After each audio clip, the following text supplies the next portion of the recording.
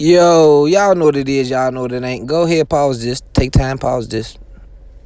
Go ahead. Yep, that's the time y'all need to pause it and read this shit that's going on. I guess Wooski and ADAM22 had some words exchanged in the DM. And ADAM22, his whole approach to this drill culture, just like how everybody coming to Chicago, and you don't need to, like, ain't nobody from Chicago like Goliath out here in these streets. Like, it's somebody you need to be worried about, like somebody gonna send BDs or GDs to come kill you in California.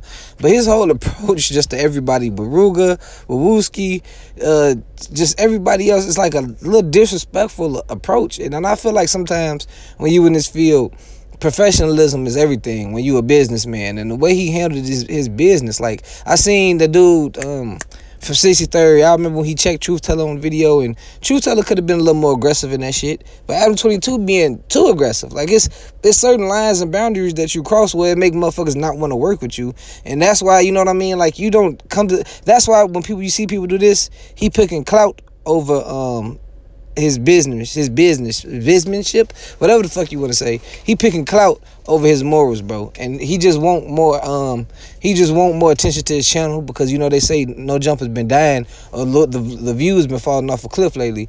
So the fact that he called Wooski, he said he could smell the mental health or the mental disability through the phone, bro. He said he could hear it through the phone after reading Wooski's paragraph. It's funny, but why you got to do that, Adam? Like, what's the purpose of you doing that and you have a platform when you're inviting these people on here? You know what I mean? Wooski would have did it for the right price, bro. You ain't have to embarrass that man like that. Get in the comment section. Let me know what y'all think below. I'm gone.